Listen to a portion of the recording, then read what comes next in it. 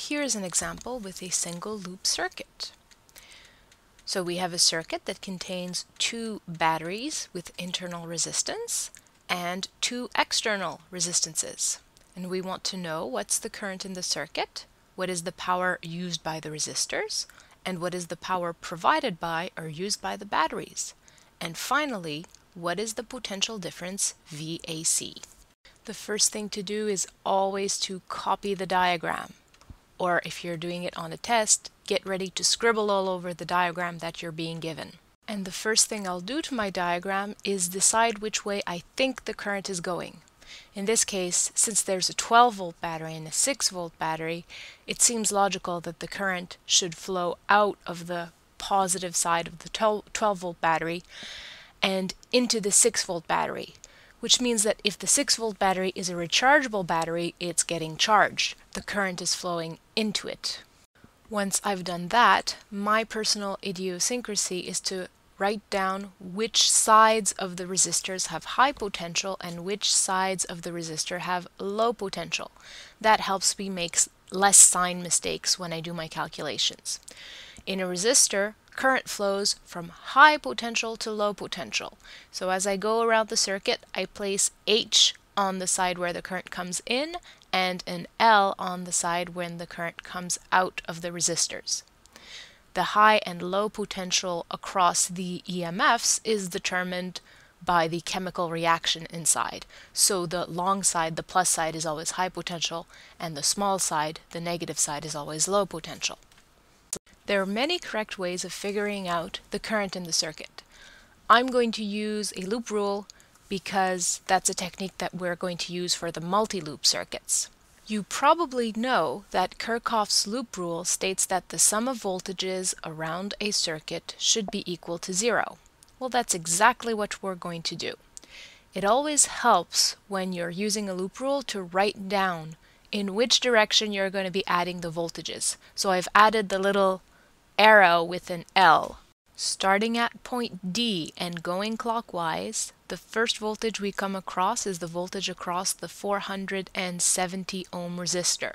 And the voltage across a resistor is R times I, so 470 multiplied by I. Then that voltage is negative because we're going from high potential to low potential, or downhill if you like. Then we go from high potential to low potential across the 6-volt EMF, so that's -6. From high to low over the internal resistance of the battery, -6I. Then minus 560 times I, minus 4I in the internal resistance of the 12-volt battery. And across the 12-volt battery, we go from the place of low potential to high potential, so plus 12. When we simplify this equation, we get minus 1040I plus 6, which means that I is equal to 6 over 1040, and that is 5.77 milliamperes. Now let's figure out the power used by the resistors. Power in an electric circuit is given by the voltage across an element multiplied by the current through it.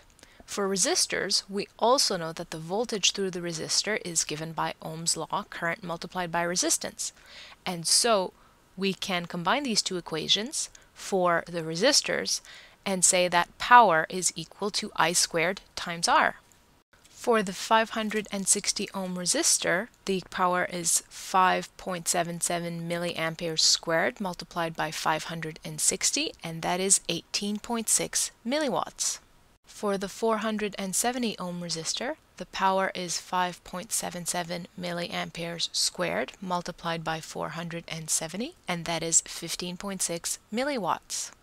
Now as I continue the problem, I'm going to leave the diagram on top of the picture, and I'll keep going and I'll show you what the 2 pages look like at the end. So the next thing is to find the power for the batteries. The 12-volt battery is providing power. And we can't use I squared R because a battery is not a resistor, as you may have noticed. So we have to use the voltage across the battery multiplied by the current.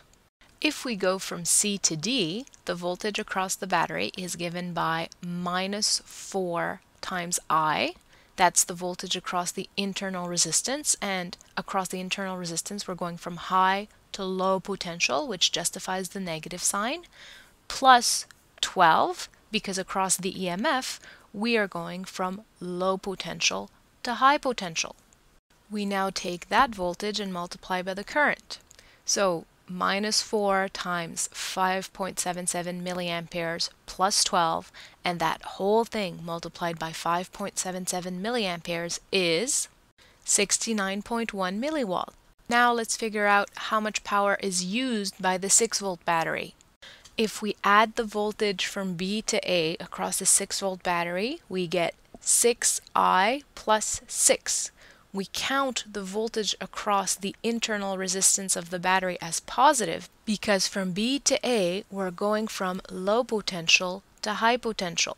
Well, let's multiply this by the current now. 6 times 5.77 milliamperes plus 6, then the whole thing multiplied by 5.77 milliamperes is 34.8 milliwatts of power used. And remember, we know that the 6-volt battery uses power because the current is flowing into its positive terminal. We have a great opportunity to check our work. We know that the power provided by the 12-volt battery should be equal to the power used by all the other elements in the circuit. The 69.1 milliwatts provided are indeed equal to 18.6 milliwatts plus 15.6 milliwatts plus 34.8 milliwatts used. Awesome! Finally, the potential difference VAC is the potential at point VA minus the potential at point VC. So we will consider our point VC to be our initial point, our point VA to be our final point, and to calculate VAC, we will add up all the potential differences along our path from C to A. Going from C to D to A, first we meet the internal resistance of the 12-volt battery, so -4I, then the EMF of the 12-volt battery, plus 12, then the 470 ohm resistor, minus 470I. We get minus 474 ohms multiplied by 5.77 milliamperes plus 12 volts equals 9.26 volts. Let's calculate the potential from C to A, but this time going through point B. Across the 506 ohm resistor, we go from low potential to high potential, so plus 560I, and then plus 6I across the internal resistance of the 6-volt battery, and plus 6 across the EMF of the 6-volt battery. 566 ohms multiplied by 5.77 milliamperes plus 6 volts is 9.26 volts. Awesome! And finally, here is the full handwritten solution over 2 pages. Spread the joy of physics!